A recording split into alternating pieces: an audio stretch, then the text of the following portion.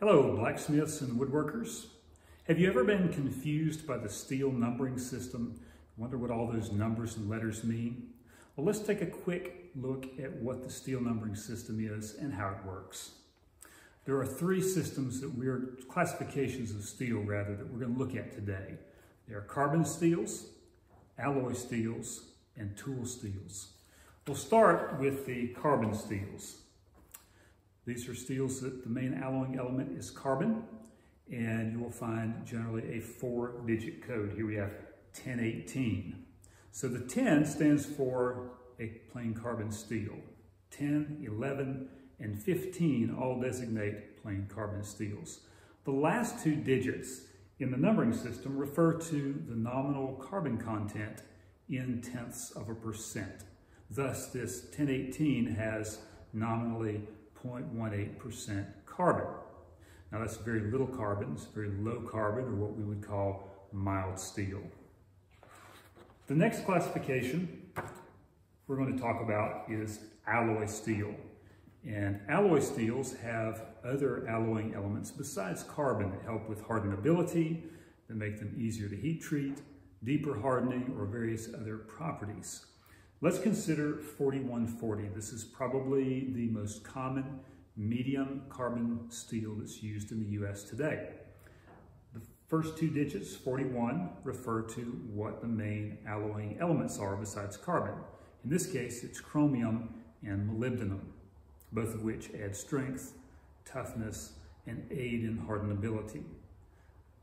The last two digits, again, refer to the nominal carbon content in tenths of a percent. So this is a 0.4% carbon. This is what we would call a medium carbon alloy steel.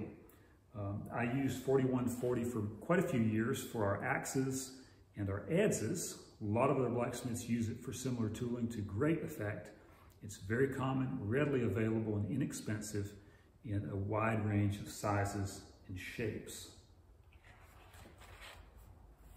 We have, a little over a year ago, switched our production of our larger axes and adzes to 4150. This is a very similar alloy, a little harder to find. This is, the 41 indicates it's also a chromium and molybdenum steel with, this time, 0.5% carbon. A little bit higher carbon content. Carbon is one of the main alloying elements that allows for hardenability. So we have found that the little slight edge in hardenability that the 4150 gives makes it a superior steel selection for our axes and adzes. It's still extremely tough for a chopping tool, but we can get a little more hardness out of it, a little bit harder edge. The next alloy steel we will consider is 5160. First two digits, again, indicate the main alloying element. In this case, it's chromium.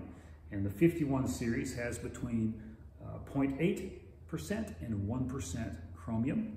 The 60 indicates a 0.6% carbon content, a little more even than the 4150. This would be in the classification of a high carbon steel. We use 5160 for our chisels, our gouges, and our smaller carving axes and adzes. We also sell this steel in a variety of round bar from 5/8 up to 1 1/4 inch. Now we have another example of an alloy steel. This is 52100. This is an old steel. It's been around for a long time. It is commonly referred to as ball bearing steel. It's used extensively for bearings. Now, the 52 indicates that it's also a chromium steel, but this time a higher chromium content. It's going to have almost 1.5% chromium. Not quite enough to be a stainless steel, but it's a very high chromium content. It's also a much higher carbon content. You notice we've got three digits, 100. This indicates 1% carbon. This is a very high carbon steel.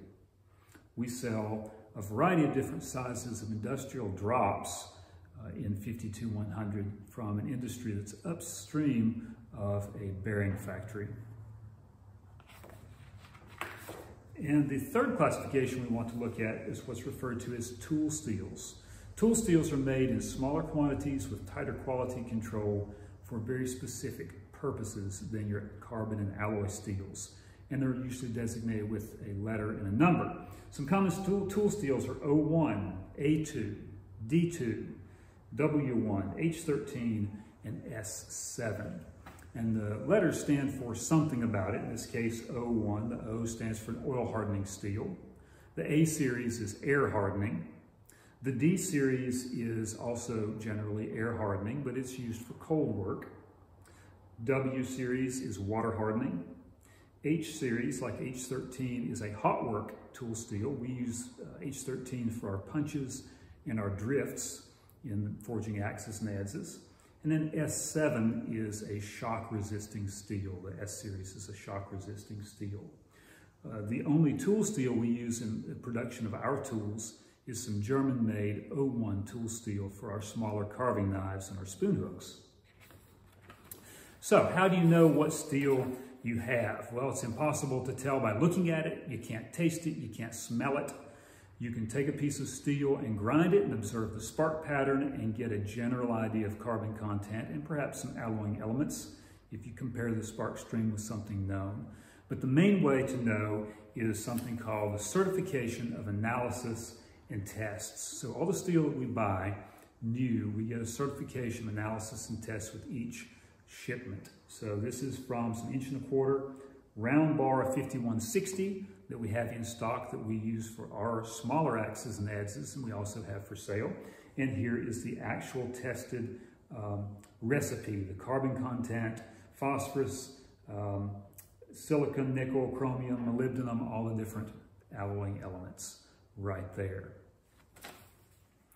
So we have a variety of steel that we buy that we use for our own production and also for sale. If you'll check out our website, londentools.com, under the Steel Sales tab, you'll find where you can look at our selection of 4150, 5160, and 52100 steel. We've also just acquired a supply of 4340. This is some aircraft grade 4340 steel in 10-inch round. We'll be cutting this up and offering it for custom sizes. Say you want to make some power hammer dies, this is a really good steel for that sort of work.